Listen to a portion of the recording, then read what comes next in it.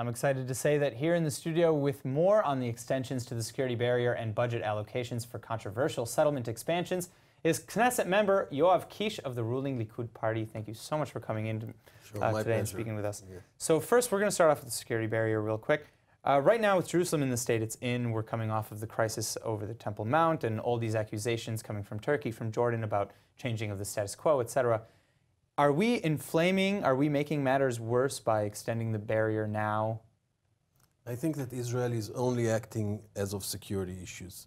And you can see it also with putting the metal detectors in Har HaBayit. And the Palestinians took it as though it's a political stand. But you need to remember that Israel is responsible for security in this area. And the move to put the metal detectors was in order to avoid the next terror act in Har HaBayit. The same with the security fence.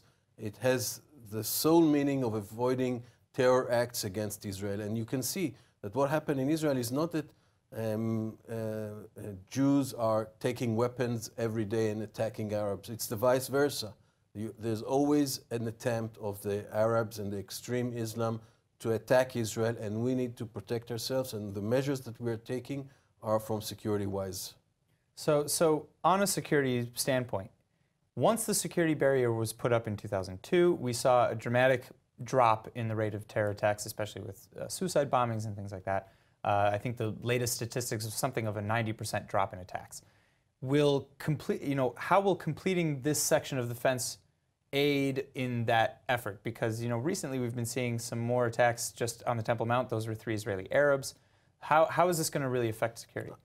There is a debate about what reduced the amount of terror at that days, because also at that time that they start building the fence was an initial approach of going back of the Shin Bet into the villages and really regaining control over the villages in sense of security. So Israel, at the same time, when they put the fence, also took the security control under its own authority. And you don't know, it's hard to measure what are the effects. But for sure, for your questions, I don't think that the security fence is the sole solution and will stop the terror. I think it's another measure. I even don't think it's the most crucial one, but it's another measure.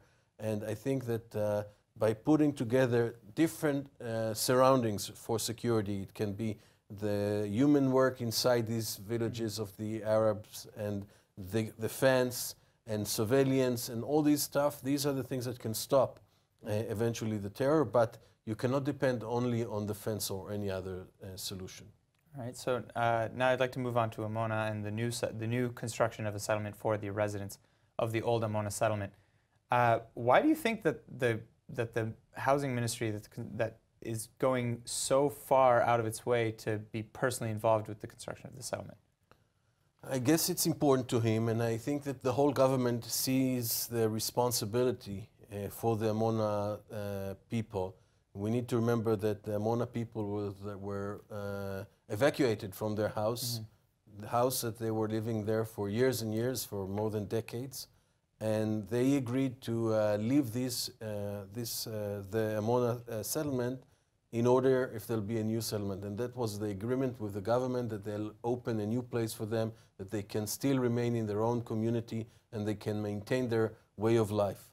And under this agreement between the government and the settlers, they left the Amona without violence, and it was relatively low-tension evacuation, you can say, to what could have been if this would be a more extreme one. So I think all the ministers, including the Yoav Gallant, sees themselves as responsible to commit to fulfill this agreement.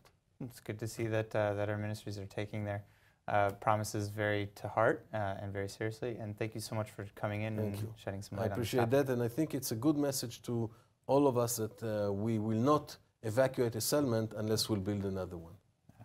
All right. Thank you so much. All right, Knesset member Yoav Kisch, thank you.